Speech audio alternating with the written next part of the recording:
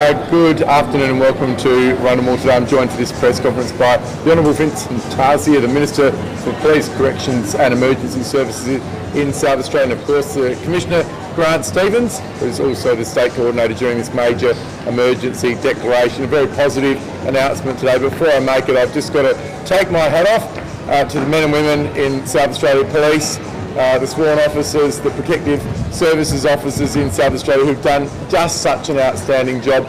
Over the last 18 months, I think back to the bushfires where they played such a pivotal role, of course during COVID, and most recently with Operation Ironside. What an incredible sting, constantly keeping the people of South Australia protected. We have the very best police force in the entire country, probably in the entire world, right here in South Australia. And today's announcement is about providing more resources to South Australia Police so that they can continue to do the excellent work that they do. 114 additional protective security officers in the upcoming budget. That takes it to a total of 168 since we came to government. And the good thing about this is it means that South Australia Police can go back to doing exactly what they've always done. They can be freed up from some of their very onerous COVID tasks and get back onto the things, the tasks that are just so important to keeping South Australia one of the safest places in the entire world. Yesterday was a great day when we were named the most livable place in the country, the third most livable place in the world. We want to keep it that way. South Australia Police is a big part of that, and of course today a significant announcement regarding additional resources. I'm now going to hand over to Vincent Tarzia from the Police Commissioner, then come back to answer any questions that you may have. Thank you very much, Premier. As the Premier alluded to, over $23 million for 114 extra PSOs. Of course, the original 54 PSOs will be rolled over, taking the total to 168. When you also factor in the 72 cadets that were also put on earlier, it takes the total commitment in terms of extra officers since early 2020 to 240. So what we're delivering are more officers on the beat, more resources for South Australia Police. What that means is we're giving them the resources that they need to continue to do a great job keeping South Australia safe, protecting us from crime, protecting us also from COVID. We know, as the Premier alluded to, our South Australian Police are a world-class law enforcement agency. We've seen that this week. Despite the challenges of COVID, what we've seen is the most significant serious and organised crime operation in our state's history. They're doing a wonderful job, and as Police Minister, it's an absolute pleasure to be able to help provide extra resources for SAPOL so that they can have what they need to keep South Australia safe. So it'll certainly mean more police officers on the beat, more boots on the beat, and they'll be able to protect South Australia from COVID and also from crime as well. I'll now pass over to the Police Commissioner. Thank you, Minister. Can I just say that we've made no secret of the fact that COVID-19 has stretched police resources throughout our entire response. We've had an important role in helping keep South Australia safe. This injection of additional resources is very important to us at this point in time. It gives us the ability to return some of those police officers who have been doing an excellent job on our checkpoints and in our Medi hotels and in other COVID duties, the opportunity to go back to their substantive roles. That will happen as soon as we can recruit and train the additional protective security officers, and that's a program we have already established and are ready to pull the trigger on now as soon as this announcement's been made. So the message is out there. If anyone's thinking about a career in law enforcement, we have substantial numbers of positions for protective security officers, and it's a great pathway into policing generally. So our encouragement is for anyone thinking about a career change, leaving school, looking for short-term contract employment, then please consider a protective security officer role. They are very rewarding positions.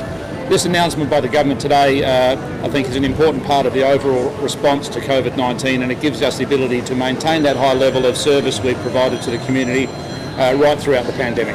What is the best case scenario of getting those boots on the ground, like all 114 of them? It's a 9-week training program, so given the fact that we have to recruit these candidates and put them through that process, we anticipate the first courses of these protective security officers will roll out probably sometime around September and progressively roll out from that point onwards. As the Minister alluded to, we have already been funded for an additional 72 police.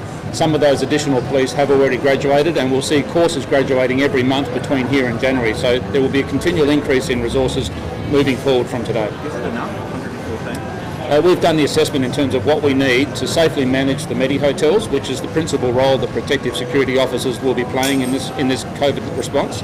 And that's the number we require to deliver a safe, secure environment for Medi hotels at this point in time. What about other duties? Police will also be monitoring QR check-ins and other COVID requirements. So would you like to see PSOs employed to take over those roles as well?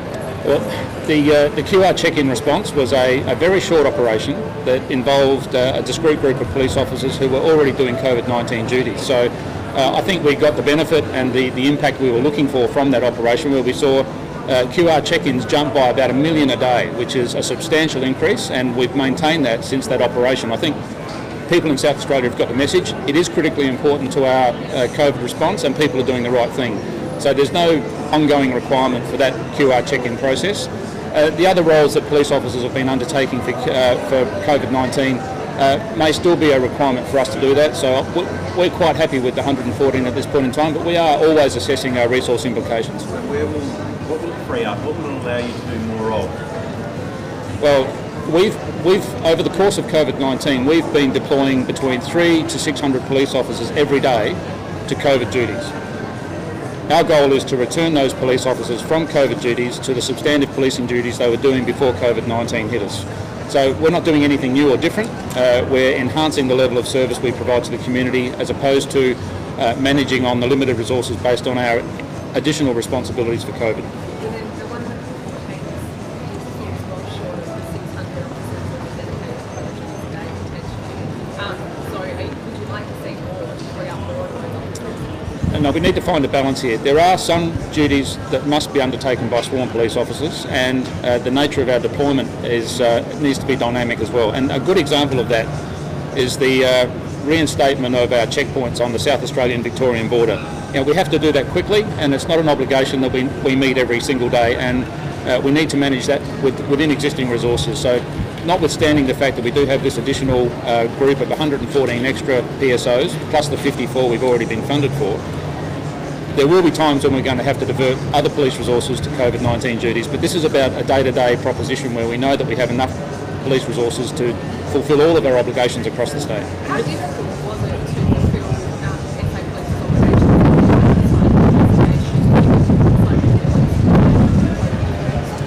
I think that's a very good example of just how dynamic and agile we are as an organisation.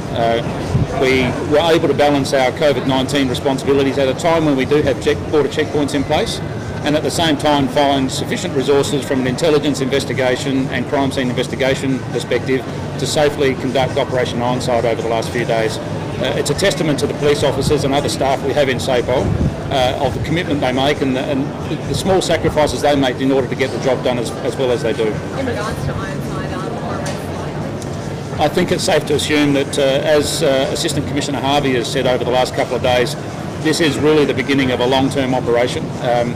We've scooped up the high-priority, high-value targets, but there will be further analysis, further intelligence work, and that will result in further arrests as we go forward in the days and months to come. are police worried about the rising tensions between these gangs following the arrests? I think it's safe to say that Operation Ironside has dealt a significant blow to the Comanchero OMCG, and I think it's probably put a lot of other OMCG members and organised crime entities in South Australia on notice that we are there, and I think they've got more to worry about than police and each other in terms of inter-gang rivalry. I think they'll be bunkering down at this point. Comfortable with the technology you've used, like might say that it was obtained legally, and when we do get Well, this is an AFP-led intelligence operation, and the advice we've been provided is that it was a lawfully obtained information through a proper warrant. Clearly that may be tested in the courts, but we're satisfied with the information we've been provided, and I think you've seen the results as a consequence of that information. 2 more men are facing conspiracy to murder charges today. I'm reminded of police numbers. Look, I won't speculate on what might come forward, but I think there will be a few people in South Australia, Adelaide particularly, who should be very worried that they may get a knock on the door, and that will be a blight entry. And is the community safe? Do you think that we're in a safe position? We've always stated that South Australia is a very safe place to live, work and do business.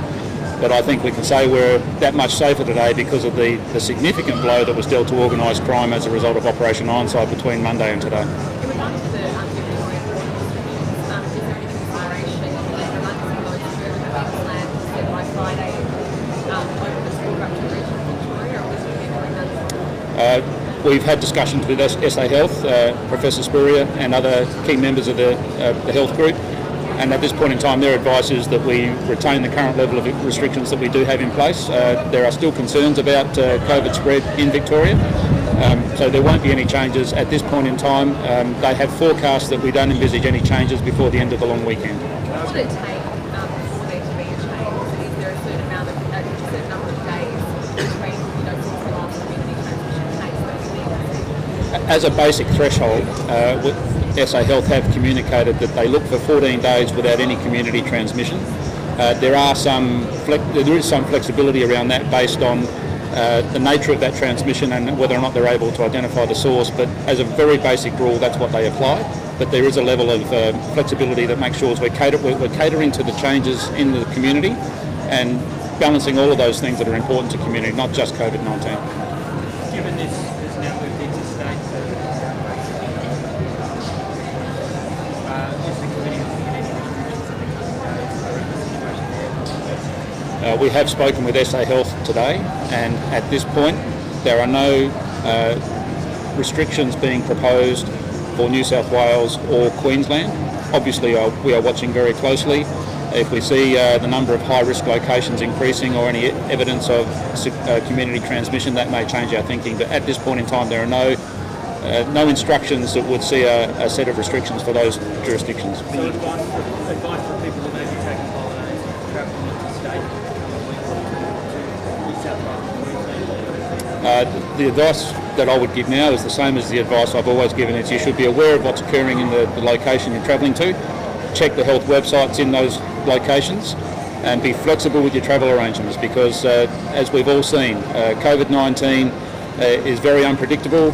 We can't foreshadow what's going to happen tomorrow, so you should be flexible in your arrangements and be prepared to change those arrangements if you need to get home. There's a quarantine operation going on at the moment with the Geelong Cats coming into South Australia. Can you comment on that and tonight, I guess, whether or not this is appropriate? Well, SA Health have done a very detailed analysis of the risks and what treatments can be put in place to safely manage the arrival of the Geelong Football Club members and their transition to the Oval, performance in the game and then returning to the airport.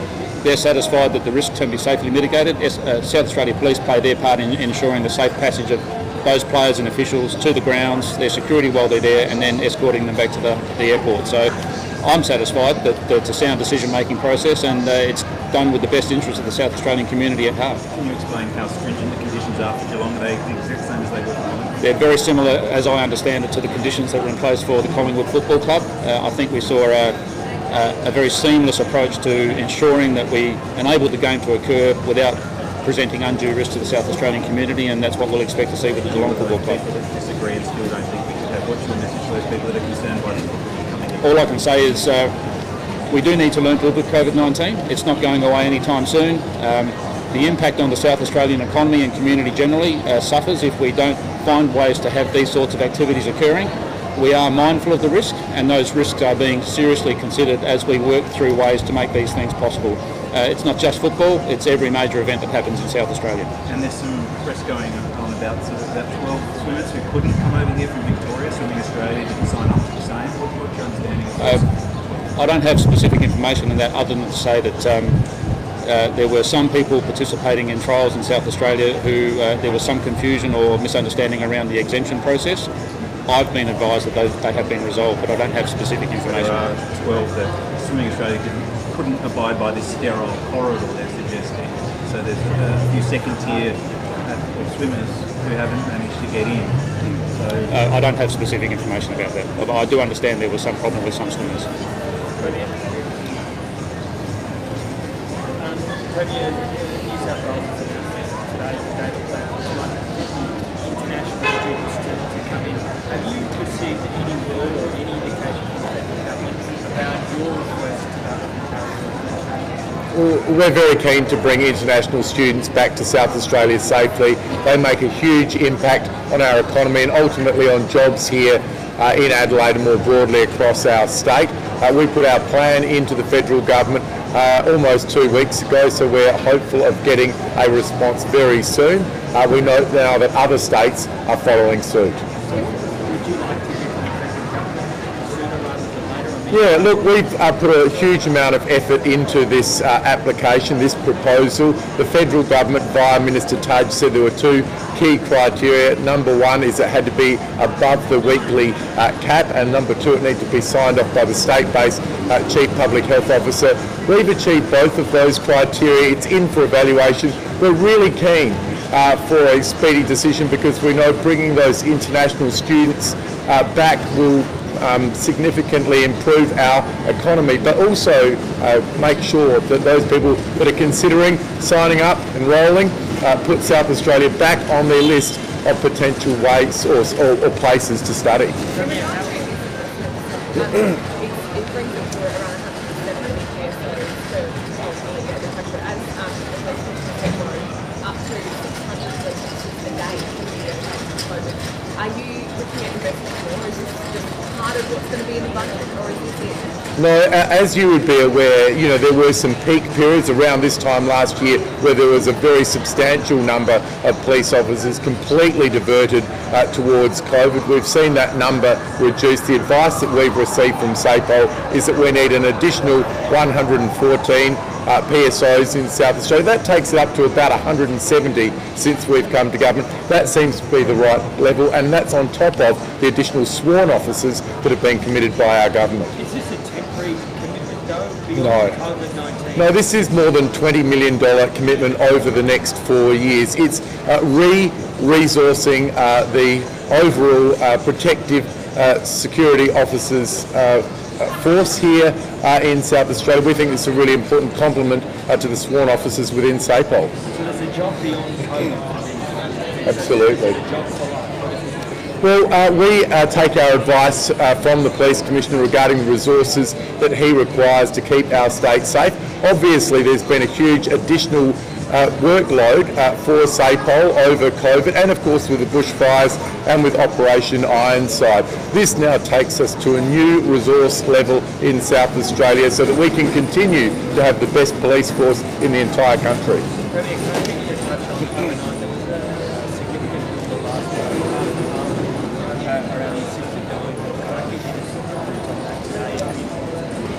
Well, it was a late night, in fact an early morning for our politicians in the House of Assembly. We finished at around 1:30, a big vote for the voluntary assisted dying bill.